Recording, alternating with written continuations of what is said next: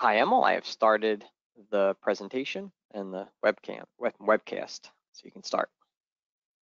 Hello, everybody. I'm sure there's many of our resellers here, also our customers and prospects. Today, Anthony will give us the second amazing webinar about amazing iMachining 3D. I hope most of you have watched his webinar last week about iMachining 2D. It was really a very eye-opening webinar about all the technical factors behind iMachining. And I recommend to everybody who have missed that webinar to watch the recording. Today we are talking about iMachining 3D. It's really an amazing technology where you could, with one click, do all the machining of a prismatic part or a surface part. And you can save sometimes up to 90% of machining time to do the roughing and the semi-finish of your 3D part. It's a powerful technology, and we would love every customer of SolidCam to have it. So, Anthony, go ahead. Okay, thank you, Emil.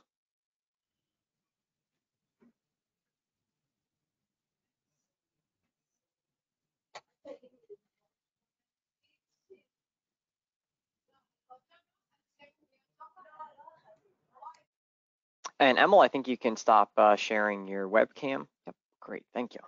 Okay, so let's get started. All right, so first of all, thanks everybody for joining. I'm sure a lot of you joined in the first presentation that I did last week on iMachining 2D. This presentation is going to go over some of the same stuff that I did then, because iMachining 3D builds on iMachining 2D. So if I just jumped into only the 3D iMachining stuff and you didn't watch the first webinar, you would obviously be missing the most important portions of iMachining. And as Emil said, iMachining 3D is even a greater time savings than iMachining 2D. I'm going to go over why that actually happens. So let's get started. And yeah, thanks everybody for joining again. So iMachining, unbelievable cycle time savings and unmatched tool life. And as Emil said, normal iMachining 2D, our customers are seeing 70% savings or better. And with 3D iMachining, really the savings can be even higher. And this is down to it replacing several tool paths with just one iMachining 3D tool path. So iMachining consists of two modules. First is the toolpath generation, and then the technology wizard. And the technology wizard is what calculates all of the cutting feeds and speeds and what we call cutting conditions for the toolpath. So I'm going to go over a couple of the time savings of real life examples, because when we talk about iMachining, the main thing we talk about is cycle time savings at the machine. That's really where the main difference is. Even though iMachining makes the programming incredibly simple, in the end, we are trying to tell everybody about the savings on the machine. So here's a simple triangular pocket in titanium. This was cut at Gardner Aerospace in conjunction with this car. They use CATIA to program this just simple single pocket, you know, especially in aerospace, you have high volume titanium parts that are machined out of billet. So this one went from 14 minutes in CATIA to 3.5 minutes in iMachining, which is pretty amazing. iMachining savings in aluminum is also very large. And a lot of people think that with aluminum, hey, I'm already running the maximum of my machine. I'm running my big tools. I pretty much am hitting the horsepower limits of my machine. Even our customers that have tremendous optimizations with their aluminum cutting, they see huge savings. So here's just a simple, 200 millimeter by 120 millimeter aluminum part. This customer had 400 pieces to machine. Standard cutting time was 17 minutes. iMachining took that down to 6 minutes. I think the biggest difference when we talk about cycle time savings is the cycle time total run. So for 400 pieces on this part, that's 73 hours of machining. So you can imagine this iMachining is like gaining extra CNCs in your machine shop. I mean, 73 hours of, most people aren't going to run 24 hours a day. So this is like having a second machine set up cutting parts to get your parts out the door quicker.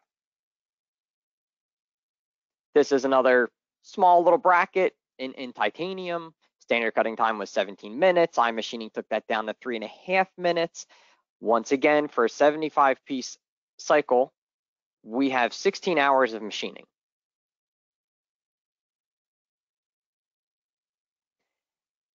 So iMachining 2D and 3D savings really gets quite large. And so here's like really what we call a prismatic part. So this is, this customer is machining housings and things like that. And basically they're prismatic in nature. More or less, there's just 2D features all around the entire part. So this customer is seeing between 65 and 75% on all their parts. And they're using iMachining 3D to do roughing and then iMachining 2D for their finishing. So here's a more, let's say, traditional 3D contoured part. So this is a steel part. Most of these parts are probably going to be coming, out of if you're doing molds, you're going to be cutting them out of steel, obviously. So this part, the previous cycle time was 146 minutes. With iMachining, we knocked that down to 28 minutes. It's an 81% savings. It's amazing what iMachining 3D knocks off of your cycle times. Another main thing with iMachining is reduced CNC wear. And this is definitely something that is, not something that a lot of people think about when they think about with CAM software, like what is the wear and tear on my CNC? But eventually all things in your CNC wear, the spindles, the bearings, the linear, everything eventually wear. So what iMachining does is by having a constant load on the spindle at all times during the cutting, the load on the spindle, the bearings, the drives, everything is constant. We generally see our customers running in the 4 to 17% spindle load, and it's constant. There's no spikes, there's no ramping up, there's no ramping down. Every time we hear tools squeal when they go into corners and chatter and those things, all that chatter and squealing is resonated not just through the tool, but through the entire machine. And that is slowly wearing away your machine. The more expensive the machine you buy, the more important, let's say this is.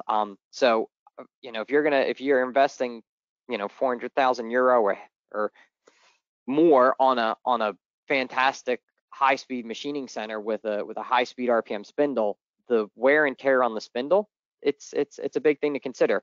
We've had Hermle and Makino both test iMachining on its machines against similar CAM systems that say they do high-speed machining, and they've both concluded that our high-speed machining and iMachining is the lowest forces acting on the machine. So I have a 3D iMachining video to run, and since we are in GoToWebinar, what I do is I'm going to switch over to the video cutting. So give me 1 second here.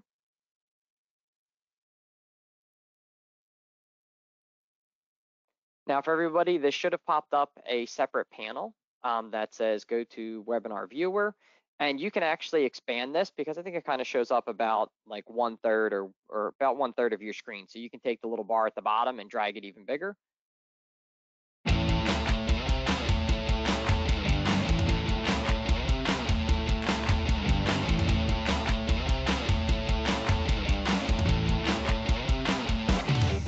Lower my volume. So here is iMachining 3D cutting this part.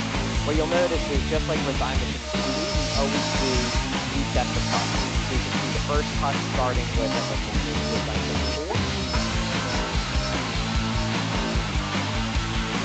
And then afterwards we go to our step up. And this is the main thing that saves you a huge amount of cycle time. So what you'll see is the tool is working backwards up the model, and it is doing scallop-based cutting to what we call breast rough or semi-finish during the roughing tool path. So you're seeing the traditional iMachining 2D tool path, but now you're seeing it also doing the step-up scallop, which is going and generally creates the overall shape of your part. I will switch back to my main screen.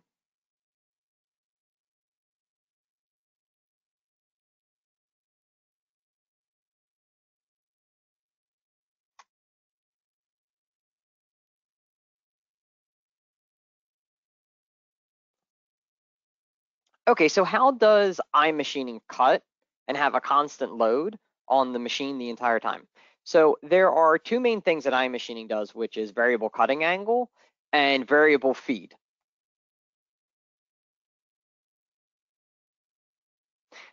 So what does variable feed mean? We use variable feed to keep a constant chip thickness. So what you'll notice in iMachining is when the tool is engaged at the smallest amount, we will increase the feed rate. So here we can see that the feed is increased to 3,792. And when we're at the maximum step over, or the maximum engagement, we are at the standard feed and speed that we would be running. Now, to understand why this is important, I have a really awesome video here that actually shows what cutting looks like. This honestly is one of my favorite videos because it really shows what's happening at the metal removal process. So what we're going to see here is there's this triangle insert. So this isn't actually a helical end mill, but it's the exact same process that's happening. So this is just something that could actually be, you know, videotaped in a straight linear cut. So what we have is we have an insert that's scraping across the material and it's doing the cutting. So what do we see? At the cutting edge, we get what's called plastic deformation, which you can actually see here. You can see the material actually like plasticizing and getting soft and moving around, and then it shears. So we get plastic deformation, and then the metal actually shears and is moving up along the insert. I'll hit play again. A couple things to note about this is you're going to see on the bottom side of the tool here, you see material build up on the cutting edge. And this is because the material, you're not getting like a perfect like razor, like just pure shear. You're getting the material that's getting plasticized and softened here.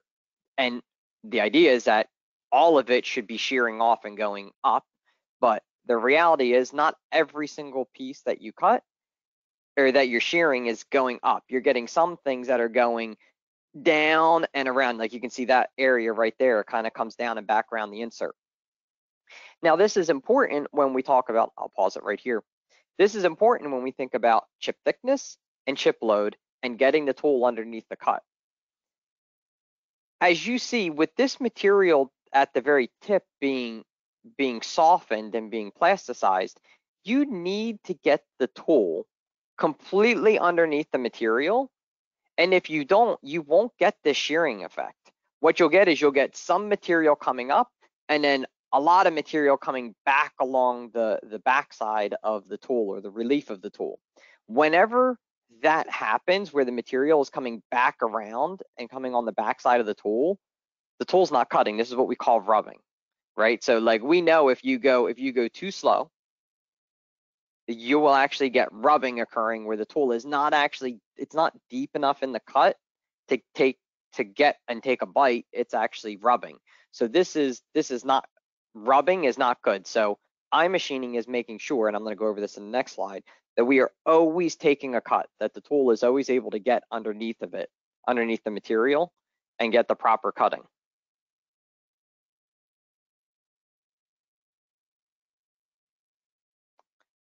Okay, so we have a helical end mill animation, and this was my next thing to show. Oh, I apologize. This one gets opened up with Windows Media Player. And this is so I can play this almost frame by frame.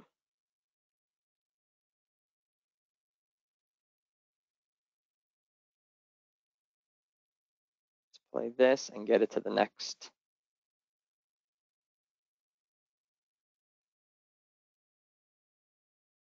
Okay. So now let's take a look at a helical end mill cutting as opposed to that linear cut that looks like a turning cut. So the tool is coming here, it's revolving, and it is starting to make the cut here. Now what you see is the tool, let's assume it wasn't, we'll ignore the fact that it's starting on the square corner here, but the tool is starting what we call from thick to thin. So thick means at the beginning of the cut, this tool is taking the thickest amount of material to get the tool to the cutting edge to get underneath the material, so we get that plastic deformation and shearing. As the tool continues along its revolution, so this is like an animation of a single revolution of the tool. You can see we come to the thin portion. So all the way down here, the tool is, if we remember that animation before, this material is pretty soft and plasticized down here. For sure, even at the end of this cut, this tool is probably going to get more wear because this material here, it's not going to be perfectly shearing and coming off and coming out as a chip and flying away from the tool. It's going to be rubbing back here on the backside. So every time the tool is actually starting and ending a cut, you're getting a little bit of wear at the back here. So the main thing here we want to do is we always want to try to maximize that. I'll go around to the next revolution to show it again. We want to maximize thick to thin. I'll keep going through the animations 1 or 2 times so you get a good understanding. We want to maximize that thickness at the beginning of the cut and go to the thin portion at the end of the cut. And I'll do one more revolution. So we got thick going all the way down to thin. And if you notice, hopefully you guys can see this, this is the scallop that's left between each revolution, right? So like this animation is truly having the tool step forward while it's revolving and doing the cut. So on the vertical wall, you will get these scallops that you'll see.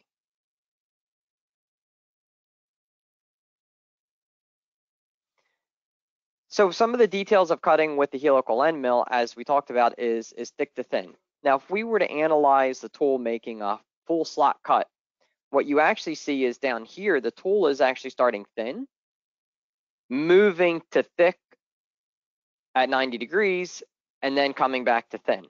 So this is bad here because we know now watching that video with the plastic deformation, if every time this beginning cutting edge flute is hitting this thin portion right here in the bottom, it is going to not actually it's not taking enough bite to get underneath the cut to shear away the metal, so you're getting wear. So it's going to take at some point, and this comes into the machine rigidity, the sharpness of the tool, the material you're cutting. At what point during this cut is the tool going to actually reach that shearing point where the material is sheared away and it's no longer rubbing? Another thing that we do with iMachining is climb cutting all the time. And this is important to keep a constant, not a constant load on the tool, but a constant directional load. So what this means is that when we're cutting here at like 90, let's say this is 80 degrees here, the pressure vector of the tool is pushing this way against the tool. When it's coming down to here, the pressure vector is now, this direction. So we are keeping the tool in this, let's say 12 o'clock to 3 o'clock area of the tool. So the pressure on the tool is always this way. If we're doing climb cutting, if we're doing, conventional to climb, the pressure vector over here is actually going to be this way. Then it's going to come here, which is this way, and then here, which is this way. And what you actually get is you get like an oscillation effect where the tool is actually being pushed in a varying, like way where it's getting flexed and pushed around, and then you get everything vibrating. So we don't want that to happen. We want to try to keep the load on the tool always in kind of one quadrant or one direction, so that way the tool's flexing always in the same way. Because in the end, your spindle and machine is flexing. If you just take an indicator, drop it on the tip of your tool when it's not cutting, and just push on the tool, you're going to see it moves. So there is movement in the tool and the spindle and the bearings and everything. So it's important that the flexion that we have is always in the same quadrant. Chip thickness and chip load, are they the same? This is a pretty important thing that some people use these terms interchangeable, and they shouldn't be. So chip load is the distance that the tool travels per revolution. So at 90 degrees, chip load is chip thickness. So here we see here, chip load equals chip thickness.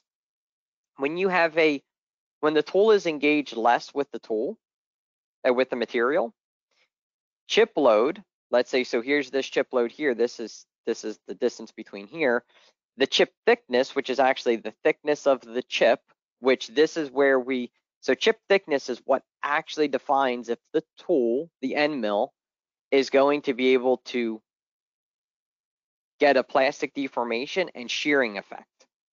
So here you see the chip thickness at 40 degrees is much less than chip load. So what do? We want to adjust the feed rate or adjust the chip load feed rate so that the chip thickness is actually the proper chip thickness. So here we see at 10 degrees, if we look at kind of this cross-sectional chip, so this is the thickness that the tool is actually going to be cutting. We want this to be thick so that way the tool is getting underneath the material, it's reaching plastic deformation, and it's shearing away the material. When we look at the chip thickness and the chip load at 80 degrees, which is actually the maximum of iMachining, you'll see they're very similar. So with iMachining, we are adjusting the feed rate so that way the chip thickness at the edge of the cutter is correct. To go along with that is you have to take into account the center of the tool versus the edge of the tool. So this I like to talk about runners on a racetrack. So whenever we see runners on an oval racetrack, they're staggered when they start. And that's because the inside of the track is the shortest linear distance and the outside lane is the longest linear distance. So this means we have to do the same thing with cutting because the CNC only knows about cutting at the center of the tool. So what does this mean? This means when we are cutting internal corners or internal radiuses or any shape, like it can be, iMachining is going to be successive linear points. Anytime you are doing an arc type movement, we need to decrease the feed rate in internal corners so that way the feed rate at the edge of the tool, because this is where the cutting actually occurs. The cutting actually occurs at the edge of the cutter. We need to slow it down. And so over here, you can see here we're actually slowing down the FZ. So if we didn't, we would have this huge chip thickness, which is actually too much for the tool. And then you get into either the tool breaking or just wearing it prematurely because we're taking too much chip thickness. So internal corners, we slow down. And then on external corners, we will speed up to correct the feed rate at the edge of the tool. So both of these things, the chip thickness and adjusting the feed rate, are critical. So what does an iMachining toolpath look like? So what you're going to see is controlled step over. So you're always going to see, no overloading of the tool in the corners. Everything is exact stock cutting. So you're never going to see air cutting. And all of the motions are always going to be smooth and tangent. And this is important for the CNC. This is just a simple example of what an iMachining toolpath looks like in 2D for a couple different pockets. So 3D iMachining and scallop step up. So this is what we saw in the video, and this is where iMachining 2D and iMachining 3D split.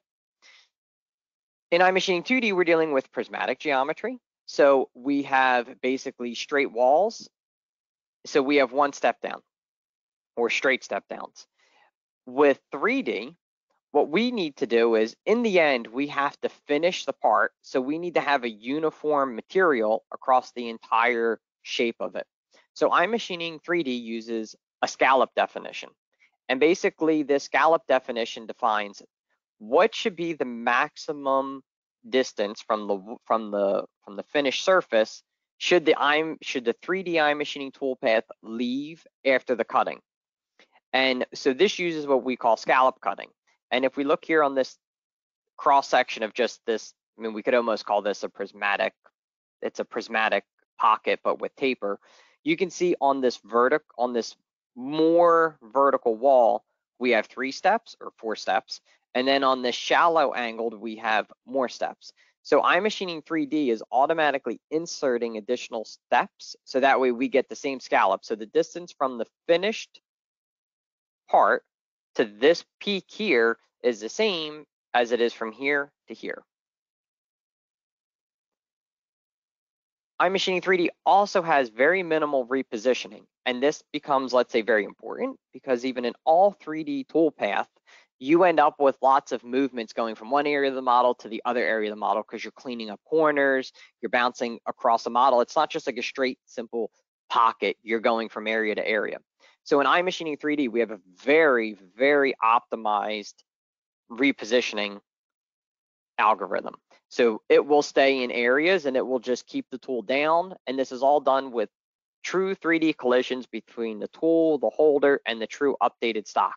So the repositioning is huge. And I think for anybody who cuts 3D parts, you know that a lot of times when watching 3D cutting, the time spent in linking movements where the tool is not actually cutting can be very, very large.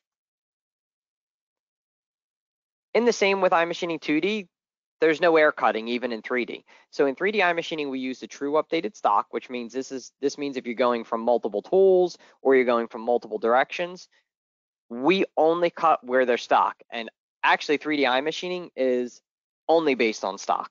You cannot just give the tool path the target and say, oh, just put down some cuts on this target. It needs a stock. Now, whether that stock is a casting or just a billet block that's just rectangular, it needs a stock and it only works from the stock. And then every successive tool path is using the true updated stock, and you only get cutting where you need it. Now, when we talk about the tool path, we also have to talk about the wizard because this is the second main module that we have. Now, when we need to calculate feeds and speeds, we have a problem where we don't know all of the data. So if we think about all the data that we are missing, we have the material, so we need to know things like cutting speed, hardness, maximum step, minimum step.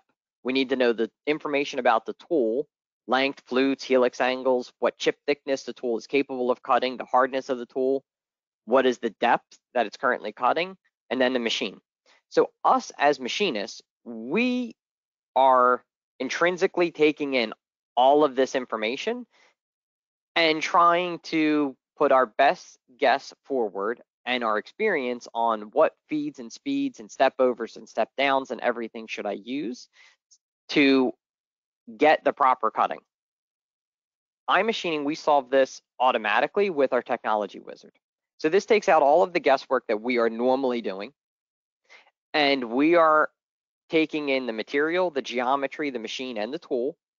We calculate the true cutting parameters, and then we synchronize all of that for you. So not only is this just like a simple speed and feed wizard thing that just gives you feeds and speeds, and then you got to type it in the operation, these things are interlinked. The tool path is interlinked with the technology wizard the entire time, such that even with iMachining 3D, when we do our step up, we have different depth of cuts because we're actually doing smaller depth of cuts.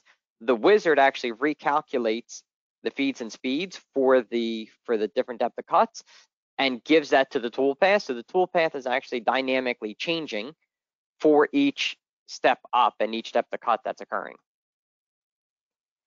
With iMachining Wizard, we have our fantastic option of the iMachining slider. So what does the slider do? We have our cutting conditions and we make a set of 1 through 8. Where basically level 8 is the maximum cutting force or maximum metal removal rate.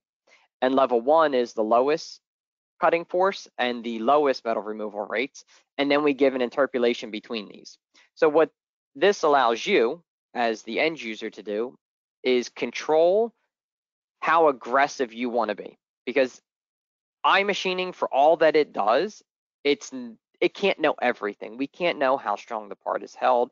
We can't know the true quality of the end mill. I mean, there is a difference between end mills, even if they say they have the same parameters and the same helix angles and stuff.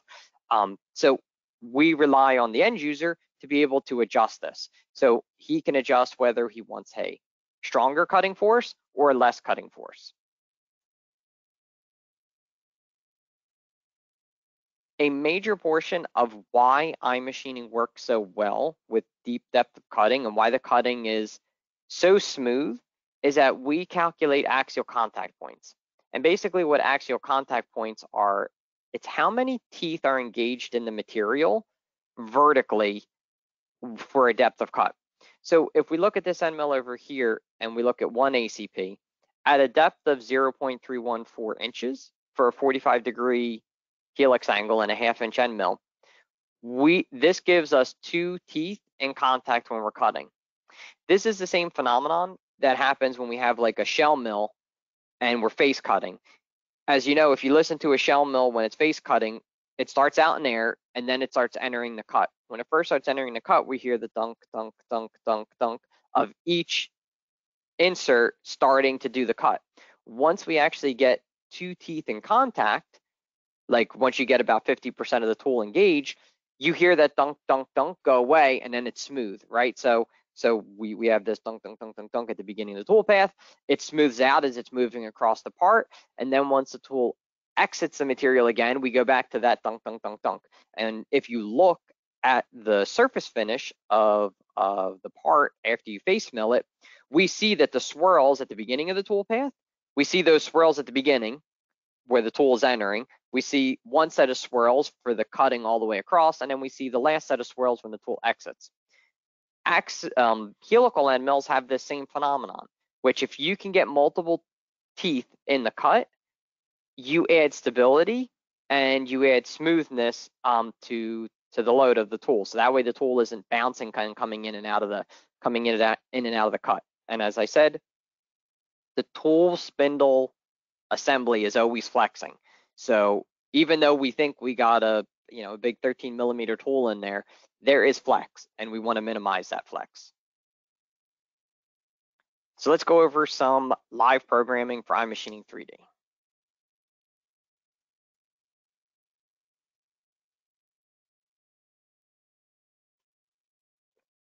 Taking a quick drink. So here's my part here. So this is just let's call this a traditional 3D mold insert. We got basically flat features, we have tapered features. This is kind of what we're going to see more or less in molds, right? Tapered surfaces, some contoured surfaces. So it's a mixture of let's say 2D and 3D shapes in one model. So how does 3D iMachining work? We're going to add a 3D iMachining operation. We are going to select the tool we want to cut with. So I'm going to use this 12mm tool.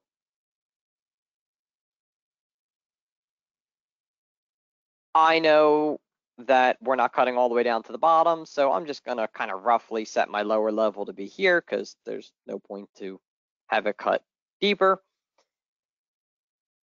And we have our technology wizard. It's already set on level 8. If I wanted to go less, I could go less, but we're gonna go level 8. And I'm just gonna calculate the tool path the way it is. So as of this point, I've not changed any technology parameters. I already have our material, our machine picked. We have a Haas SS machine. We have I forget what the steel is, but everything was automatically calculated for me. Step overs, step downs, and here's the calculated tool path from 3D iMachining. So let's go take a look at this in the simulation. I'm using the SolidCam simulator in flyout mode. This way we don't see all this stuff with the SolidWorks model. And let's press play. So as the same we saw with the video, we see iMachining goes deep step down, and then it starts working backwards up the model, and we do step up. And this is to get the model to a near net finish. So here's the first roughing tool path with iMachining. We can turn on the compare stock and target, and we can kind of see here that there's a lot of material because we have some pretty big scallops, right? So when it comes to 3D machining, and this is kind of a little different, for anybody who does 3D machining, everybody's going to know this. When we compare 3D to 2D, in 2D, we pretty much are able to go rough and then right to finish. In 3D parts and 5-axis parts and everything, we have roughing, generally rest roughing, and then semi-finishing. And why is this? Because you can't just go directly from roughing right to finishing, because the roughing toolpaths, because they work with generally flat mills with radiuses, and we do step downs, you end up with scallops on the walls of the entire part. So we have to go through some sort of semi-finishing routine to try to get the part to where there's a constant, just perfect amount of material on the entire model. When we do a 2D pocket, if we do a 2D pocket and we say, hey, leave 0.2 millimeters on the wall, you literally get 0.2 millimeters on the wall, except for maybe the corners if your tool is smaller. But on a 3D part, it doesn't work like that. You give it a wall offset of 0.2 millimeters, and then whatever step down you pick is leaving how much, in the end, the combination of the step down plus the wall offset will leave a varying amount of material. And we need to take care of that because we just can't go right to finishing because the tool would just overload and be cutting way too much. And the finishing tools, we don't want the tool burying itself. So what can we do with 3D iMachining? 3D iMachining, we can just lower the scallop height. So if we come back to the technology page, so what do we have here? We have a wall offset of 0.4. Why don't we lower that to 0.25? So we're going to leave a wall offset and a floor offset of 0.25, but we want a scallop height of 0.45. So what does that mean? That means we're going to have 0.45 millimeters of material. That's going to be the largest amount of material that is on any part of the model. And this is really the thing that makes iMachining 3D just a huge time savings over traditional roughing and semi-finished toolpath, because this one toolpath right here is going to bring the model to a net surface finish, as we would call it. So obviously, as you can see, we got more toolpath. We can see the cycle time over here is now 13 minutes. It was 8 minutes. So we went from 8 minutes from standard step downs and scallops to 13 minutes. So we only added 5 minutes to this toolpath. And if we go look at the simulation now,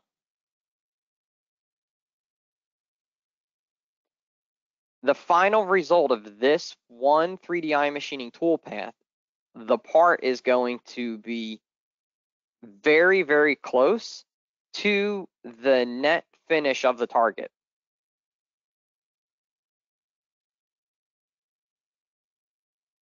Zoom in a little bit.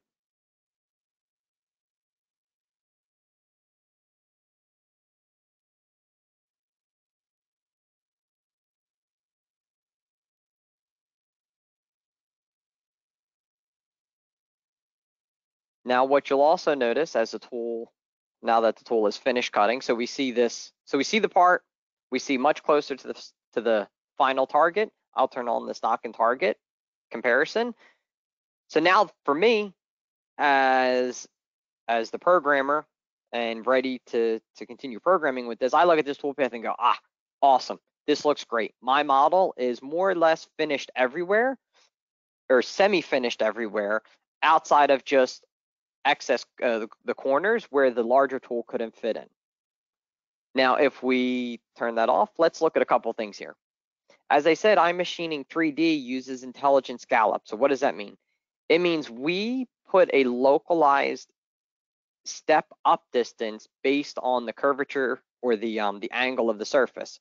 So on this near vertical taper, look how big the step down is. I mean, if I click on this line, we have 3.6 millimeters. So 3.6 millimeters is this step down. If I come over to this shape, this portion of the model, let me zoom in so I can pick on an edge. We have 0.45 millimeters. If I zoom in some more, let's look at, so that we have a distance from this flat to this flat,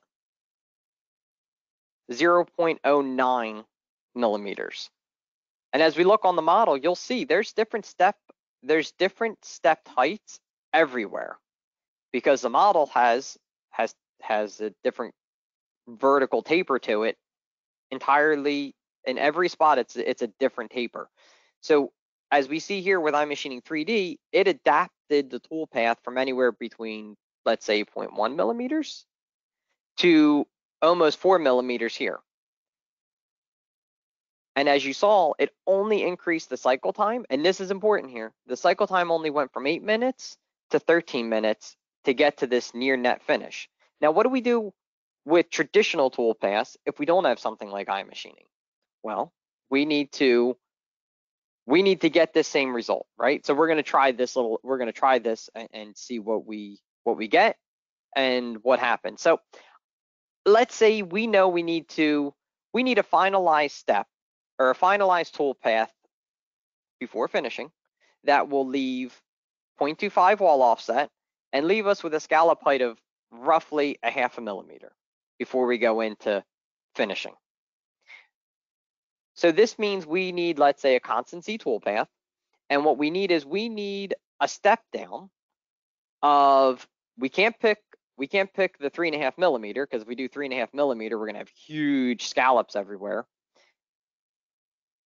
Let's say to be perfect, we need to go almost all the way down to this 0.1 millimeter, but let's call that a little, that's way too many steps. So we want to pick some step down in between 0.1 and, like, I don't know, let's say, what's some of these normal size scallops here? These normal size scallops are kind of, let's go from this surface to this surface, 0.5. So let's pick like 0.35 for a step down. So what we're going to do, we're going to suppress our iMachining operation. I'm gonna go backwards, so that way we can understand why in 3D we have to do all that we do. So we're gonna go and add a constant C tool path. So this is gonna be like our semi-finished tool path. I'm gonna go grab our 12 millimeter end mill. I am going to set my wall offset to 0.25, same for the floor. And now our step down, we said we want to use like 0.35. So we're just kind of roughing somewhere between what the 3D iMachining did. We want to set some feeds and speeds. I am going to do things that are not really practical. I'm going to use the same feed and speed that we're using in iMachining, but that really isn't practical because the tool will definitely not take those types of cutting, but I think it was 4,500 millimeters per minute. Link down, we'll use the same, and link up, we'll use the same. And let's calculate this tool path. So what I'm calculating now is a final tool path that would get us to an end result of what the iMachining tool path does. Now this tool path is not roughing, so there's going to be over engagement everywhere, and there's going to be chunks of material, so we're going to have to add some roughing tool path. But let's just take a look and see what we get. So here we got our constancy tool pass. This is 11 minutes. Okay, so just 11 minutes just to add these constancy tool paths. Let's just go into the simulation real quick. We're going to see all sorts of collisions and stuff like that, and I'll just play it as fast as we can. But what we want to see is that 0.35 step down is the required step down to get, let's say, a near net finish with a constant Z tool path. Now, as I said, that didn't do any roughing, so the tool is just, there's collision warnings everywhere. It's gouging, or not gouging, it's colliding with the stock. Makes perfect sense. This is a finishing routine. It's not a roughing routine. So we got this tool path. Let's say this is good. We're happy with this for semi finishing, but now we need to add some roughing tool path back to this thing. So I'm gonna add a 3D HSR operation. Let's do contour roughing. Now, generally with steel and 3D parts, most people are not using carbide end mills to do the roughing of their 3D parts. Most people with steel and stuff are going to use like high feed inserts. So something like this tool. It's a 30 millimeter end mill, and it's going to have a shallow depth of cuts, and this is made for doing shallow depth of cuts and high feed cutting. So we're going to take this 30 millimeter tool. Let's pick some, let's say like 4,500 RPMs, high feed cutting. I don't know, maybe, I mean, probably 4,000 millimeters per minute is probably pretty good. We'll pick the same for the link up and link down.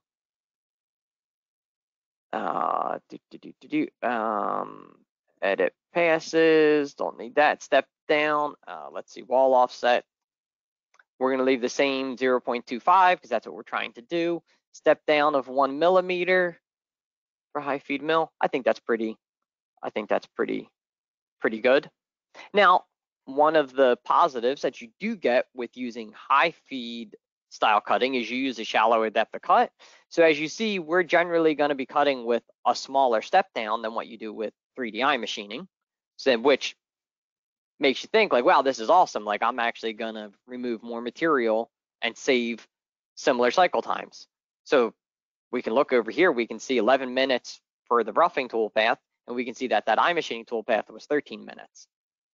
So you first look at this and go, wow, this for maybe just the one pure roughing toolpath, like it's actually, man, it might be the same speed or even faster than 3D iMachining. But if we go to the simulation, and let's play this, I'll slow it down. These high feed cutters are generally larger, and these high feed cutters are going to leave extra material. And then we have to come back with smaller tools to try and bring the material down to a net finish. So let's turn on the stock and target comparison. And what do we see? So this larger tool, it did remove a good bulk of material pretty quickly. So that the bulk material removal it's pretty impressive with high feed cutters. But now we come into, well, what do we do with all the material that's in all the corners down in these areas? Because when it comes to 3D shapes, you get lots of areas where large tools can't fit into. So if we look at this end result of this roughing toolpath, we're not going to be able to go directly from the roughing right to that HSM toolpath to our near net finish. So what that means is we also now need to add a, let's call it a rest roughing. And now what we're going to do is we're going to pick the roughing 12 millimeter tool that we had. Let's go back. Once again, I'm being very, very, very, very nice to the toolpath because I'm using the same feeds and speeds as iMachining, which is not going to work in real life, but we're going to be nicer than we normally are. 1 millimeter step down. Yep. I mean, maybe I could go even a little bit more, but let's stick with the same thing as the roughing. So this rest roughing routine is going to use the updated stock. It is going to now add cutting in all the areas that the larger tool could not get into. Now, like I said, this is not iMachining, so like all these areas where it's coming full slot material, even though we are doing a 1 millimeter step down, it's really going to beat up on the tool pretty bad. So what do we got? We now got like 4 minutes for this tool path. So let's simulate all three of these together. So we're going to have now, we have our roughing, our rest roughing with the smaller size tool, and then our semi-finish. Now all this time I'm analyzing like the result of each tool path, and then going back and adding more tool path or picking a different size tool to try and manage it. Like, and I'm having to look at the 3D, I'm having to look at this 3D cutting and say, okay, where is there leftover material? Is the semi-finished tool going to be able to just do what it needs to do? Is it going to, you know, I mean, I already know looking in here, like, look right here, this last semi-finished tool path is probably going to plow right through this material. I already know that the tool's not going to like it. Is it gonna, is this 12 millimeter tool going to cut? Probably. But I mean, the more it gets in here, the more it engages, the more squealing you're going to get, and you're going to wear that cutter. And I'll bring this to the end. So now we see all three of those tool paths were required to bring this model to the same result of what one single iMachining 3D toolpath did. And what you notice is there's so many more step downs and cutting that is completely unnecessary. We are dependent upon the technology that we have and the tools that we have, so we had to pick that step down to get the final result, but that was a lot more extra toolpath than what we need with 3D iMachining. And so here we see the combination, when we add up all these toolpaths, 11 minutes, and 5 minutes, that is still like 3 times as long as the iMachining toolpath. And like I said, I can tell you, these feeds and speeds that I'm picking are definitely not justifiable for what we were doing. And this is where 3D iMachining customers really see a huge difference. They will replace with one iMachining operation many operations in their CAM part.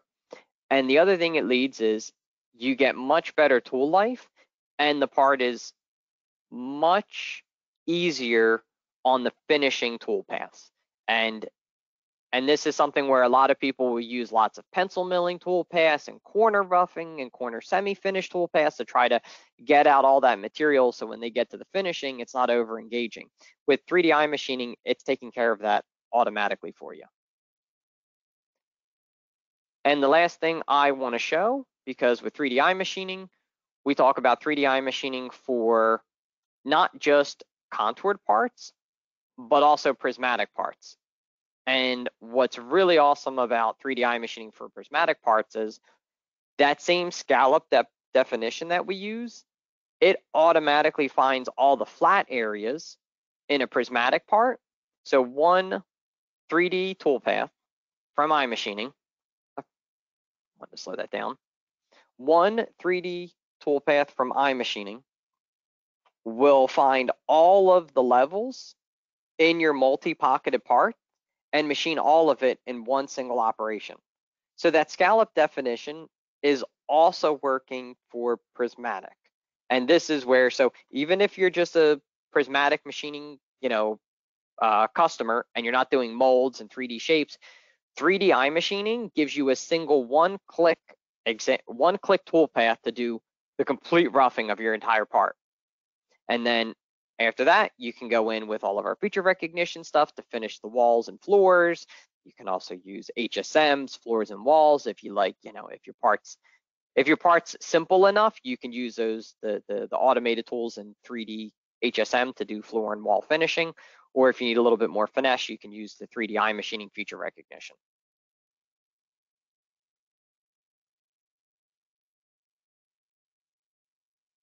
All right, let's go back to the presentation. The iMachining challenge.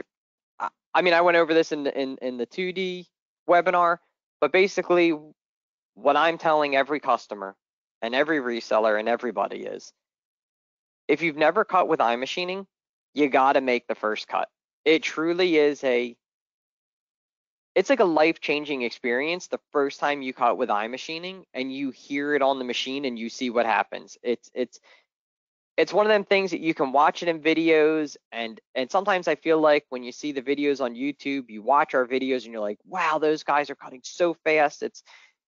It's chips are flying everywhere. Like, I'm not looking to do that style cutting. Like, they're probably spending all this money and time and optimizations to get those crazy cuts. The reality is we don't. iMachining just works and you just get those style cuts, but you can just start, make a simple cut. And this example is just go find a block of material. I'm not going to go over the steps here. Find a block of material.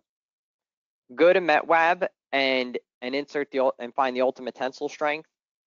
Go grab a 3 to 5 flute carbide end mill in your shop. You want to use your digital calipers to measure one axial contact point.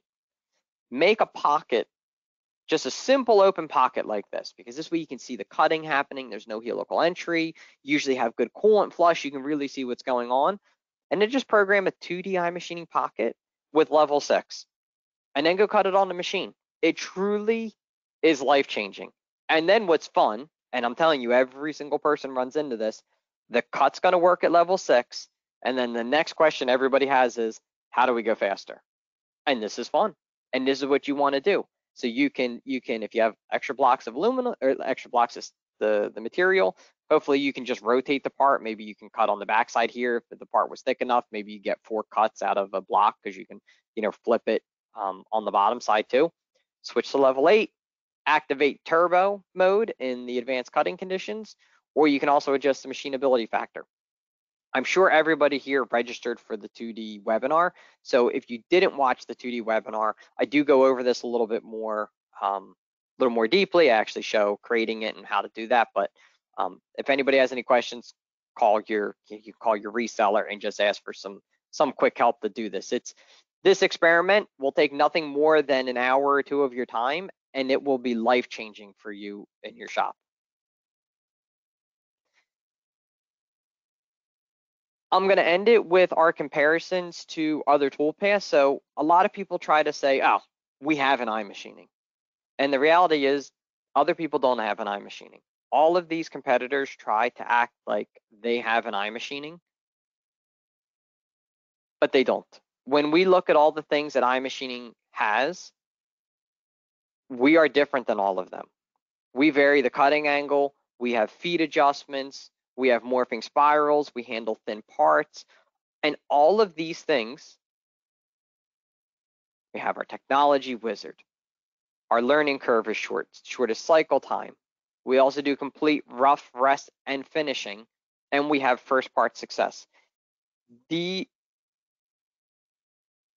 cutting portion of what iMachining does with the feed adjustments and the cutting angles is critical. This is what allows our customers to cut with the smallest tools and the hardest material. I mean, we have customers that cut with I've had customers send me videos with like 0.15 millimeter end mills cutting in steel. You can't even hear it cutting. You just, I mean, they're like, we wanted to see if this could happen. We were using a wire EDM for doing this cutting in steel. We programmed it with iMachining. You couldn't see or hear anything that was cutting, but after it got done, the tool was still there and it cut. The things that we do to control the tip of the end mill at that point where it's trying to do the plastic deformation and shearing, what we do and everything in the toolpath is for that specific spot to make the cutting work be the best that it can be. Nobody else is doing that. And then you add all the technology wizard and everything that we have. It is unmatched. Everything else is left up to you to figure out. With iMachining, we've wrapped it all up in a nice kit. And then the last thing I will end with is our friend Greg Burns, because he says, as a customer, better than what I can say.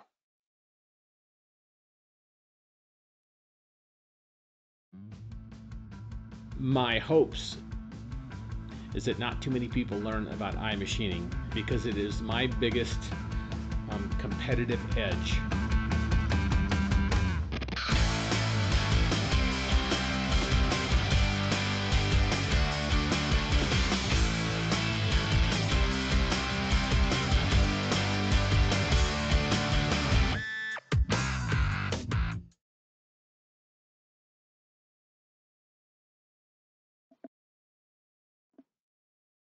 So as Greg says, iMachining is his best competitive edge. And like I said in the beginning of the webinar, iMachining is like having extra CNCs in your shop. It is easier and simpler to go buy it, to have the solid cam iMachining module than it is to go get another CNC and everything involved with that. So thank you everybody for joining the webinar. If anybody has any questions, I will take them now. Let's see. Hold on, I need to pop this out so I can see.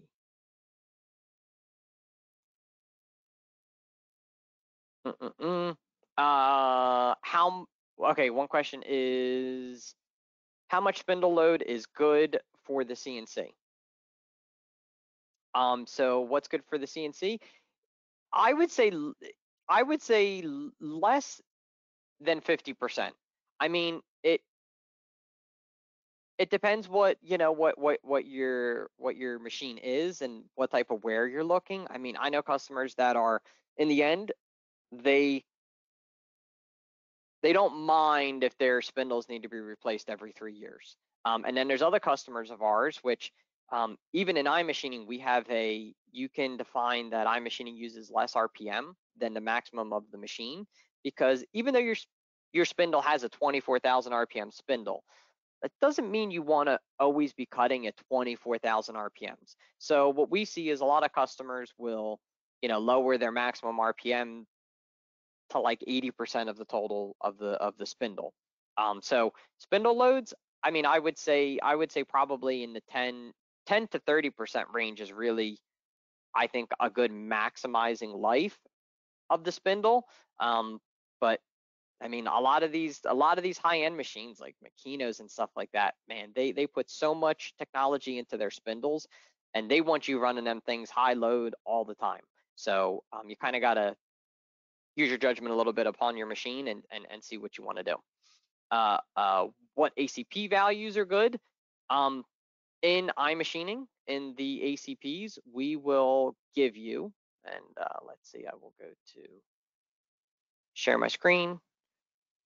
When you have the technology wizard open, we give you the ACPs, and we give you this coloring here of red, yellow, and green. Green is the best, yellow is and red is bad.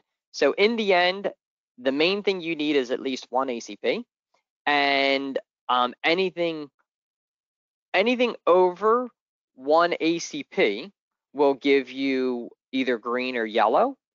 The closer you are to a solid whole number, the better. So and that's basically what you want to aim for, is the closest to a whole number as possible.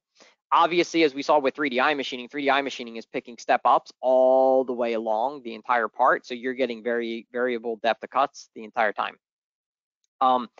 There is an option to also limit the depth of cut to 1 ACP in 3D iMachining. So if you do have a material that's really hard and you don't want to, if you get vibration at less than 1 ACP, you can limit the depth to 1 ACP.